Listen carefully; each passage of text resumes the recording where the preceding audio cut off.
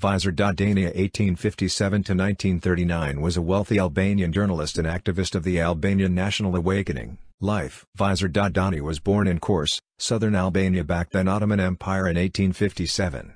In 1880 he moved to Bucharest, Romania, where he joined the Albanian Association Drita English Light, major organization of the Albanian National Awakening.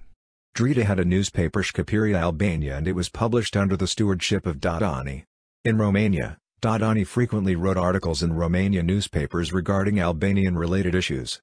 In 1896 the Romanian government offered him Romanian citizenship. Visar Dodani was also a founding member of the nationalist organization Leia Shqiptar Ortodox. In 1898 he published them Gjaltimbaltiza Fairfairsh, Virsha, Tathina, Nheritiatara, Tfitira Shqiptarish Mjetni Tire, a folkloric collection of 247 pages, printed in the printing house of the Albanian colony of Bucharest. On February 8, 1903, Dodani published in Bucharest Trigalhima Serbi Zuzuravet, the Villains Ringing in Serbian, a collection of satiric poetry, dedicated to those who didn't want the testament of Vitar Po, an Albanian expatriate, to come public.